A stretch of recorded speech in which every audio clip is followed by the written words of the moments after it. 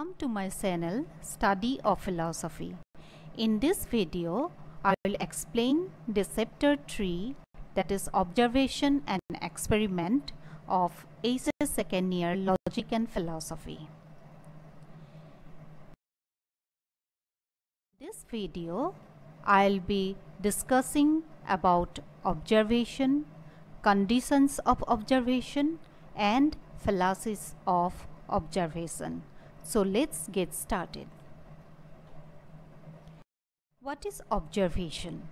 Observation is regulated perception of facts and circumstances with a definite purpose in view. If we analyze this definition of observation, then we find certain characteristics of it. Number 1, observation is perception. Observation, it involves perception. In perception, we obtain knowledge through our different sense organs such as eyes, ears, nose, etc. So in case of observation, we have to perceive things. The second characteristic is that observation is regulated perception. In observation, our sense organs come in contact with various things and events, and we get knowledge directly. So, a casual or careless perception cannot be observation. There must be a definite purpose behind our perception. So, observation, it is a regulated perception. Thirdly, observation is a regulated perception of events with a definite purpose in view. In the previous characteristic, I have already said that there must be a definite purpose in case of observation. So, there must be a definite purpose behind our perception. So, the regulated perception with a definite purpose is called observation. Number 4, observation is always selective. Although we observe various things in our daily life, we do not pay attention to all of them. Observation is selective in the sense that the observer pays attention to significant things and aspects of things. Therefore, observation is always selective. Now the conditions of observation. What is the aim of induction? The aim of induction is to establish a general real proposition. To establish that general real proposition, induction depends on observation of particular instances. So, to establish a regulated perception or to observe properly, we have to, there are certain conditions of observation. These are intellectual condition, physical condition and moral condition. So what is intellectual condition? Craving for knowledge is the intellectual condition in observation. For correct observation, the observer must be intellectually fit. It means that the observer must be attentive to know the reason of an event. That is the intellectual condition. Next, the physical condition. Physical condition, it consists in sound sense organs supplemented by scientific instruments. Sense organs play a very important role for correct observation. If the body is not sound, then the sense organs have chances of making mistakes. Therefore, healthy organs are the physical conditions for correct observation. Next, moral condition. Impartiality or keeping oneself free from prejudices, preconceptions, superstitions, etc. is the moral condition in observation. So what is that? Impartiality is regarded as the moral condition of observation.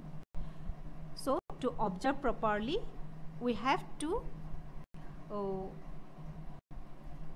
maintain these three general conditions of observation. Now the fallacies of observation. According to Mill, the fallacy of observation is of two kinds. One is the fallacy of non-observation and the other is the fallacy of mal-observation. What is fallacy of non-observation? Fallacy of non-observation is the fallacy of overlooking something which ought to have been observed. It is again of two kinds. One is the fallacy of non-observation of instances and the other is the fallacy of non-observation of essential circumstances. What is the fallacy of non-observation of instances? Fallacy of non-observation of instances is a fallacy where we ignore instances which are relevant to our inquiry.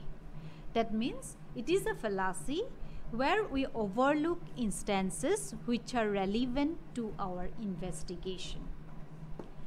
This kind of fallacy may take place due to bias or preconceived opinions and inattention to negative instances.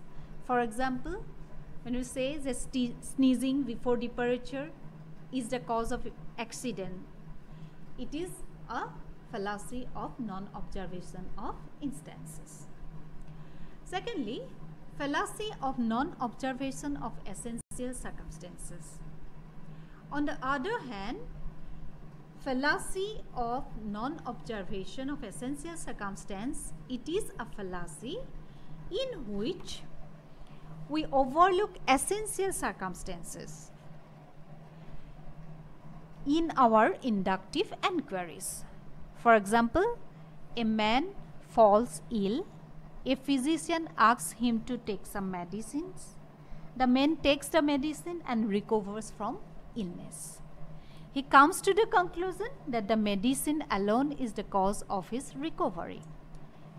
Here, he ignores other important circumstances, that means the essential circumstances, such as diet, nursing, and so on.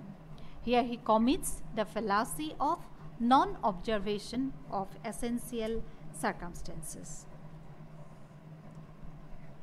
Fallacy of mal-observation. What is the fallacy of mal-observation?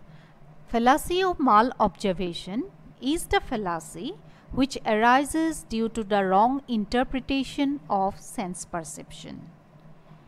It is again of two forms. One is the individual fallacy of mal-observation and the other is the universal fallacy of mal-observation.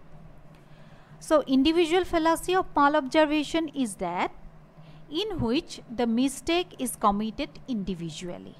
For example, when we mistake a rope for a snake in the dark, that is known as the individual fallacy of mal-observation. Secondly, the universal fallacy of mal-observation. What is the universal fallacy? The mal-observation in which the mistake is committed universally is called universal fallacy of mal-observation.